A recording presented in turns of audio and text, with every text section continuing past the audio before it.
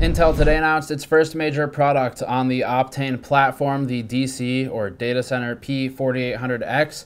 This is a data center drive. It's not a consumer device. You should not buy it as a consumer, but it will be using the Optane platform and 3D Crosspoint architecture. These are things which will not change as they move toward consumer products, probably later this year or maybe sometime next year. Sometime soon. It will happen. That's just how these technologies work. So we're going to be talking about that today just to get everyone hooked in. The device announced today, the P4800X, costs $1,520. It's an NVMe SSD. It is 375 gigabytes, and then the software bundle is $1,951. So that's quite expensive, but we're going to go over why in a moment. Before getting to that, this coverage is brought to you by EVGA and their new 1080 Ti FTW3 ICX card, which will launch within the next few weeks. The card uses the new ICX NTC thermistors for measurement of temperature across the board. Learn more in the link below. So some housekeeping stuff first. Optane, 3D Crosspoint, and Quantex. These are all words that we need to kind of define before getting into things. Optane is Intel's platform leveraging 3D Crosspoint architecture. Quantex is the Micron version of this, and Intel and Micron worked together to create 3D Crosspoint. So they are both working on this. They both have hands-on. They just have different implementations to some extent, with Intel's being called Optane. That is the platform. That's the collection of everything. 3D Crosspoint is the actual architecture underlying this. This was built as a means to solve some trouble in the memory and storage spaces, particularly as it pertains to enterprise and data center. That's why they're starting here. So the basic example, the easiest, would be to look at something like the New York Stock Exchange. You look at a stock exchange, all they care about is being first, just like a lot of YouTube commenters. And so they want to be first to make that trade. They want to be first to get in the door with whatever transaction they're doing. Unfortunately, storage is not that fast. It's gotten a whole lot better with SSDs, but memory is still the absolute fastest type of access you could make outside of the CPU's cache. Memory, though, is not that big, and when you get those bigger capacities, like the 1 terabyte servers that you could build, it's expensive as hell. So what do? Well, you probably throw a ton of SSDs in there and maybe put them in a RAID or something like that. That's still not great. SSDs have a higher latency than memory. They're not quite as fast as memory. And the upside is they have more storage. So the cost per gigabyte is far better. It's non-volatile. That has some other advantages potentially. What Intel and Micron are trying to do is create a middleman device between memory and storage. This means that we're looking at something that is going to be faster than SSDs in terms of access times, not necessarily the sequential speeds or the random speeds, though some exceptions apply, but access times and latencies will be better, but slower than memory overall, though you get some of the benefit of extra capacity. Now, that said, at 375 gigabytes for $1,520, doesn't sound so great, but that's, again, a data center drive, so things are a bit different in that space. Now, another thing to clear away here, the interface to talk to Optane is not some new special Optane interface. This is not like NVLink or anything like that. It is using standard interfaces, so it can function. Optane can be deployed in M.2 devices, in DRAM, DDR4 sized devices, and in AICs or add-in cards. That would be your PCIe Gen 3 4-lane type of add-on. This is going to be interesting going forward because right now all we have today, the P4800X, is a data center drive. It's a PCIe drive. It plugs into a PCIe slot. It functions on NVMe as the interface. What's different is as things move into memory, and Intel makes DIMMs with Optane, where you might have an M.2 stick using non-volatile, effectively, memory. So that's something that we're interested in the future, but we don't have information on that too much today, other than what's already been exposed in the past few months. Before getting into the technical details, just the standard note, there's a bigger article in the description below. Patrick Stone wrote it. He focused on all of the detail collection during the press event, so you should check that out if you want more of the detail. I'll give you most of it as far as starters. He's got the rest. Another note here. Unfortunately, we have a lot of slides and we don't have any B-roll. I don't like doing voiceover over a slideshow, but we'll be doing some of that because Intel didn't allow any video capture or B-roll of the devices at the press event or the demos. even though they already have photos of the same devices online. I don't know why they decided to do that, but I'll have some slides for you for things where I'm not on camera. The data center P4800X is the first Optane device announced and is meant for use in servers with Xeon processors and compatible motherboards. That would be an E5 V2 or E7 V2 or better.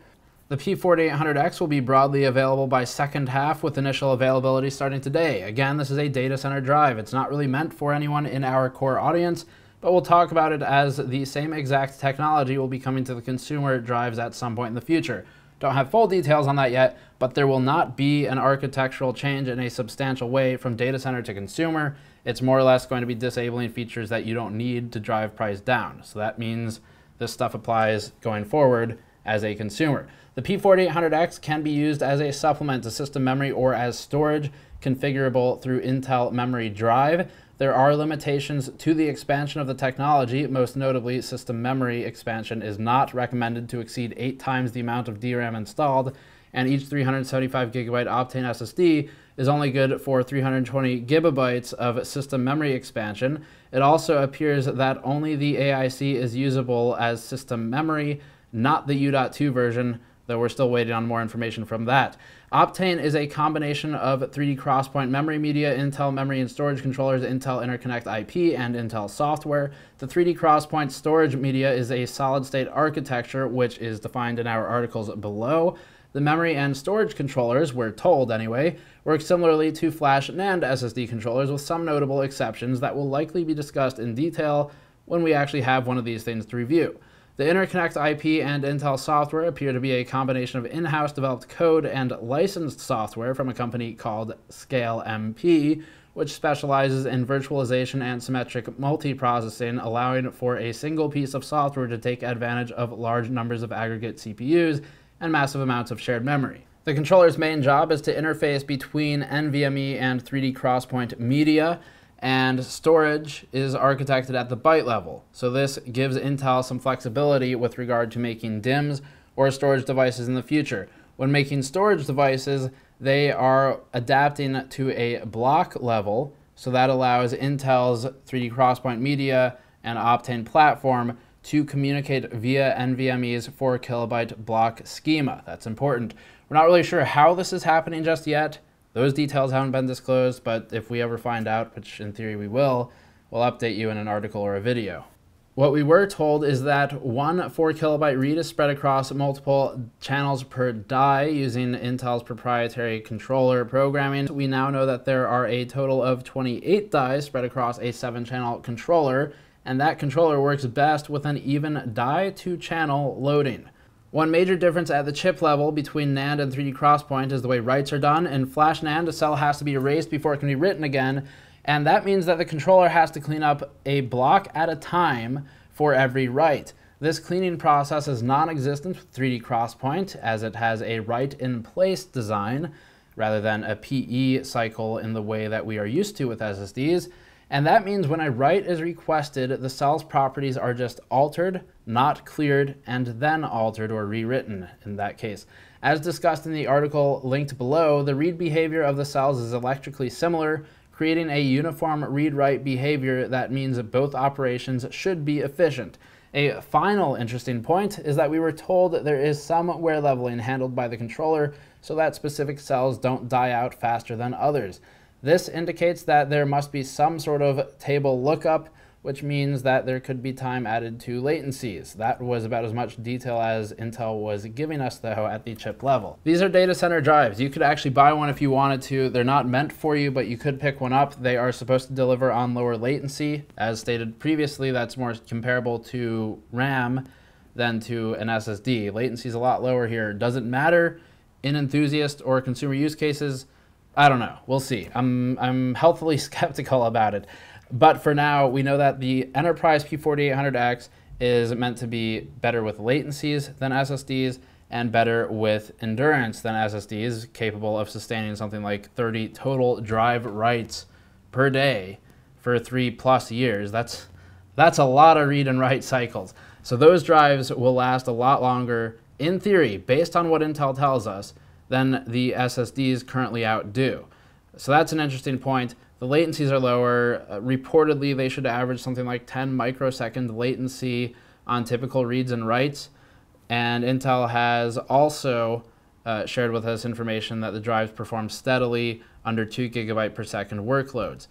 What an Optane SSD can do that flash NAND SSDs can't do is increase load and allow the latency to remain the same across that load until saturation of the data bus. That's new. That said, Optane's really not built for sequential workloads. So if all you do, data center user or not, is push massive sequential files back and forth all day, this might not be for you. So you might be better off with SSDs for that, but in terms of randoms, this is where Optane is targeted right now for the drive that we were shown today. And then latencies being the bigger item of note. So this is just the beginning of Optane. We don't have a whole lot of information outside of the data center stuff today.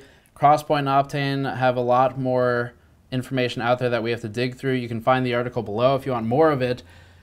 As for how much you should be interested in this, I'll say the things that we always say, which is don't pre-order this. If you see the P4800X and you think that you want it, 1, where did you get your money? And 2, wait for actual reviews of the product. It probably won't come from us, but look for it from someone else. It's not really a place that I specialize in. So P4800X, I'm sure there will be reviews out there. Look for those before you buy the thing because it's a big expense and it's questionable how much you'll see as a consumer, as an everyday user, enthusiast, or otherwise. Data center looks good. It looks promising, but I have reservations about getting too hyped about Optane for consumers right now. We will see as things progress and as Intel gives us more information if that changes. And once we can actually test the thing, that would be nice and see how it performs and see if it's actually worthwhile. But for today, just hold on, wait, and we'll let you know how it progresses. Otherwise, keep an eye out for P4800X reviews. I'm sure someone will do them. I don't know that the typical sites you follow will if they're related to us. So as always, thank you for watching. Link in the description below for more information. You can go to patreon.com/gamersnexus to help us out directly, gamersnexus.net for the articles. We have a couple on Optane already. One was written at CES. We've got a newer one, and I'll see you all next time.